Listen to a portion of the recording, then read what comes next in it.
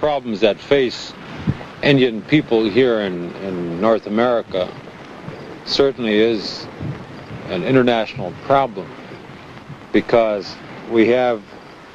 a very unique situation here in the United States, is that we are sovereign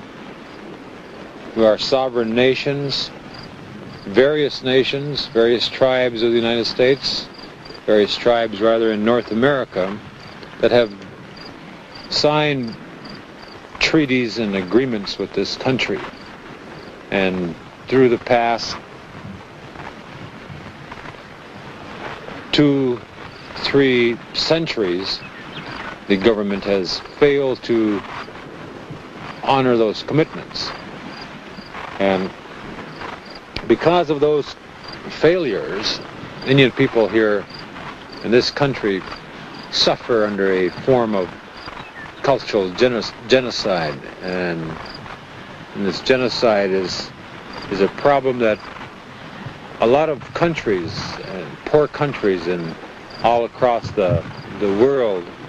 suffer. And we know that the United Nations, of course, dealt with genocide in 1948, but in terms of the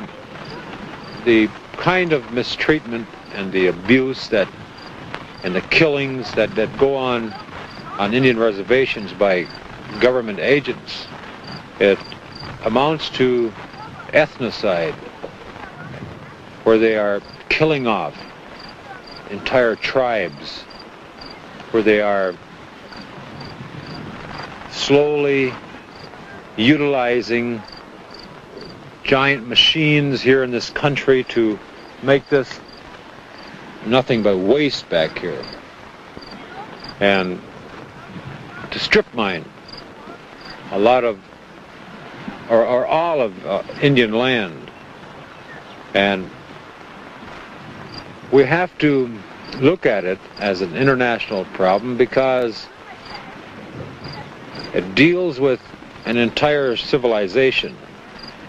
a civilization that responds totally to the living things of this planet, this very life that I have here, because I respond to it and this plant responds to me. But this civilization here in this country, if it is not protected, then we cannot offer any kind of assistance to the civilizations in Europe, or we cannot offer assistance to protect and to assist those civilizations in the Far East, Germany, Australia, Africa, France, or wherever. If we don't act by appealing to the international community, then the children, my children, will have nothing, absolutely nothing to look forward to, and they must be given at least 50% chance to survive. And if we allow the mining industries, the strip mining, to continue to dig up and continue to waste away this planet, then they will have nothing, and certainly their grandchildren, their children, will never see anything. It is an international problem. This country, ethnocide is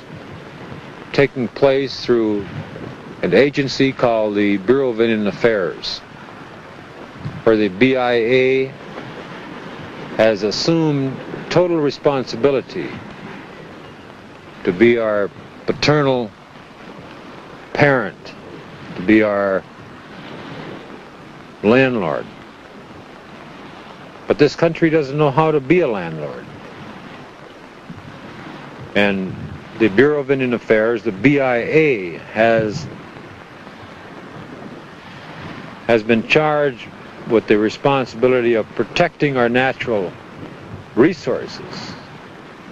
They have, in fact, taken a position to join sides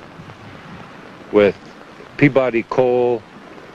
Kennecott Copper, and mining interests in this country to deprive Indian people of valuable water rights, water that in some parts of this country is so polluted that nothing lives.